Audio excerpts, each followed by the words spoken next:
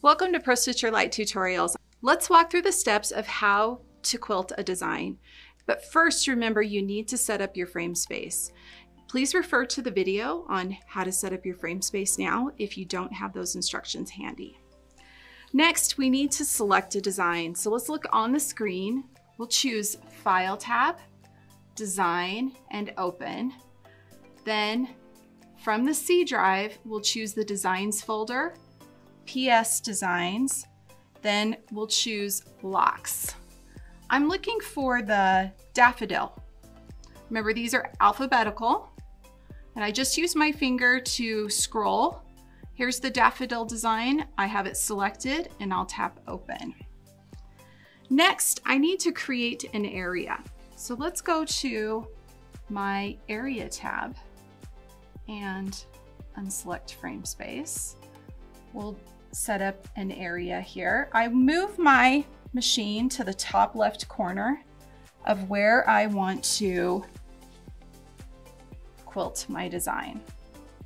We'll tap to corner on the screen and it drops my first point. Now I'll move down to the bottom right corner of where I want to quilt and tap to corner again. You can always tap the refresh button so that you can see your area on the screen. Next, I want to align my design within this area. That's found under the Modify tab. We'll choose Align on the ribbon, and this works with the design when you have an area set up. Let's choose Center over here in the sidebar. It keeps that design centered. Next, I want to rotate my design. So we'll select Rotate on the ribbon. This is still under the Modify tab, so there's no need to select a different tab. And I can use my tools over here in the sidebar to rotate my design. That looks good. I'm happy with that. Next, I want to baseline. This freezes the changes I've made. It doesn't save anything, it just freezes them so we can move on to the next one. The next item I want to do is resize my design. So let's select Resize on the ribbon. And over here in the sidebar, I have a few options. If I touch Lock, it equally changes the width and height at the same time. It doesn't matter if I have width or height selected, it will change both of them when I start hitting the plus button down here. So let's just go ahead and tap this until the design nearly fills the area.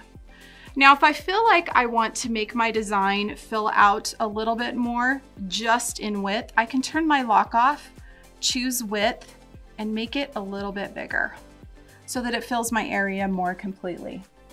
When I'm happy with this, I'll tap Baseline again. At this point, I am ready to go ahead and stitch the design.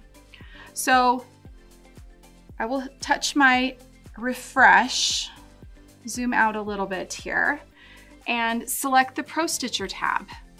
To stitch, I need to choose the Quilt button, and then in the sidebar, I need to make sure that my stitch button is turned on. If it's off like this, the machine will not stitch, it will just move.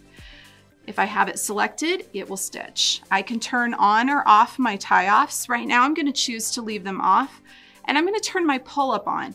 This will actually have the machine take one stitch before I start stitching, and it will allow me to move the machine and pull up my bobbin thread.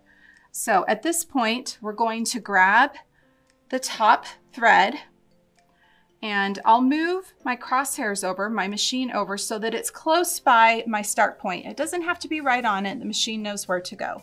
I will tap the Run button, and I now get this Verify Settings screen. All the items that are turned on are green. The ones that are turned off are red. And I can actually make any changes that I want to over here in the sidebar by selecting different tabs at this point if I'd like to. Now there's a really important message here. It says, make sure your needle is up. Make sure your needle is up, otherwise the machine will move and you could have a really not fun experience. At this point, everything's good. I'm gonna tap Proceed. The machine will move and take that first stitch. I can grab both sides of my top thread and pull up my bobbin thread. Holding on to both of the threads, I'll touch Resume, and the machine will go ahead and start stitching. And that's how you quilt a design.